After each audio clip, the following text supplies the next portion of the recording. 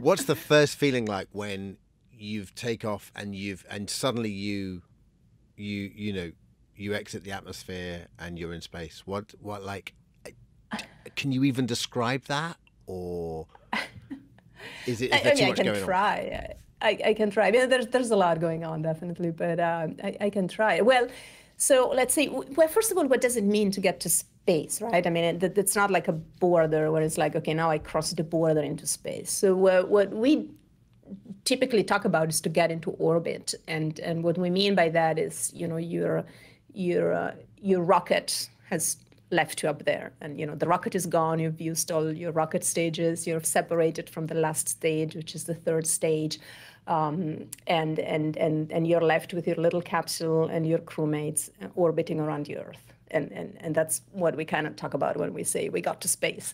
And that goes really fast. I mean, a rocket launch is only, at least for a Soyuz, is about 9 minutes, not even 9 minutes.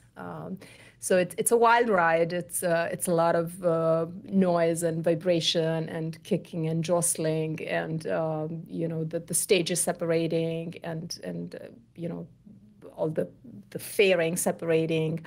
So it's a very dense 9-minute process over which you have no control. By the way, you're pretty much along for the ride, and it's really cool. I'm actually in space. Yeah, wasn't there a great moment where I think it was Terry, someone turned off the lights and you were able just to experience? He pointed out that the sun was rising, and we saw our first sunrise, which is just magnificent. Yeah.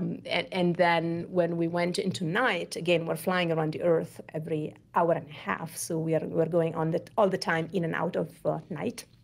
And so, for the first time, I actually spent some time looking at the night sky from up there, and he suggested we turn off the lights so all the stars would really come out. I was just amazing, because it just brought me back, it just connected me to the child that I was. And, I used to look at the night sky from this little village that I grew up in, which was also magnificent because, again, you grew up in the mountains. There's very little light pollution. And so that night sky was very present in my childhood. Yeah. And then all of a sudden, I'm out here. I'm even outside of the atmosphere. And it's, of course, the stars are not any closer, right? But it feels subjectively like, you got a little bit closer. And it was very special.